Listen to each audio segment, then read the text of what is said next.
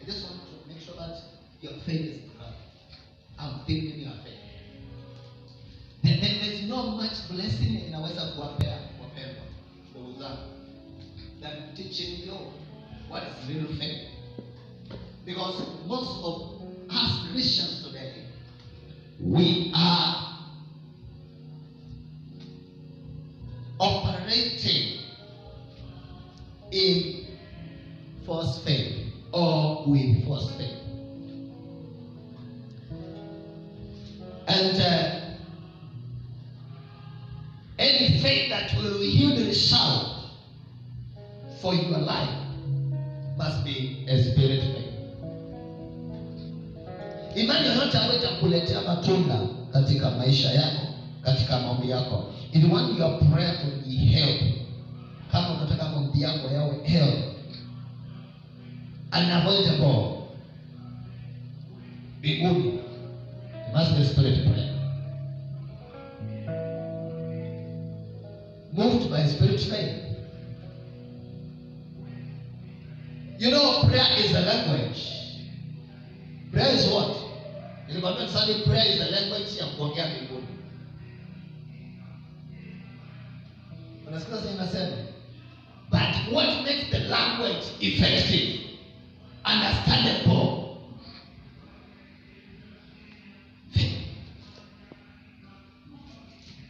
What enables everyone to understand our prayer, to respond to our prayer, is faith. Is that what I'm saying? If you buy a car today, if you buy a car,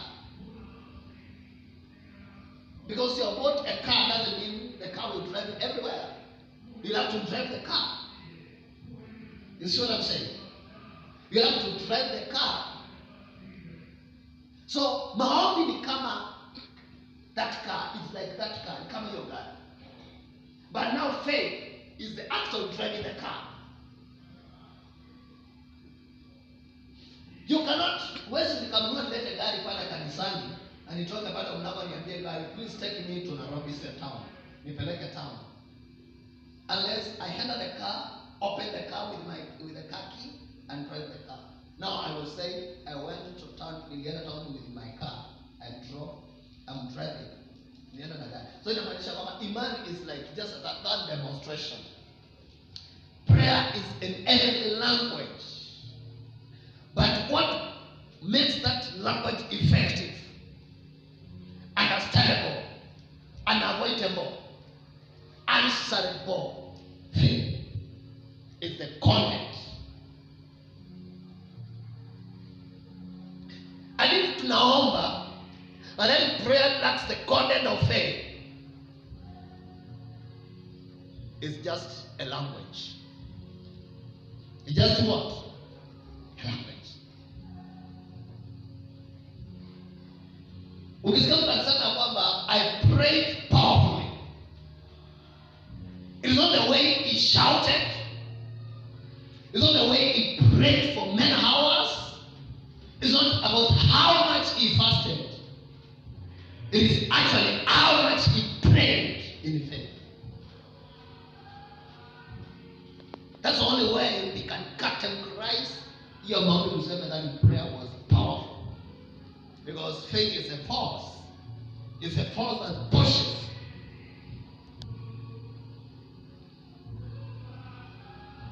So, wakati tunaposema, let us pray, and you say in the name of Jesus, I will tell you in tena na tena, the next thought that will come to your mind ni kwamba, am I praying in faith?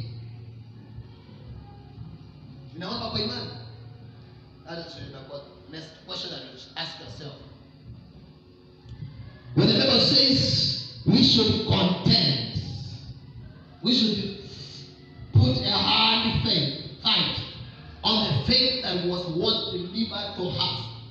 It means ya kwamba God is not willing to give us any other faith apart from the faith that He gave us on the cross. Ile imani ambayo tunaoperate nayo siku ya leo, ile imani ambayo tunaendelea na kuoperate nayo, ile imani ambayo those who will come will operate in, is is the faith that was delivered on the cross.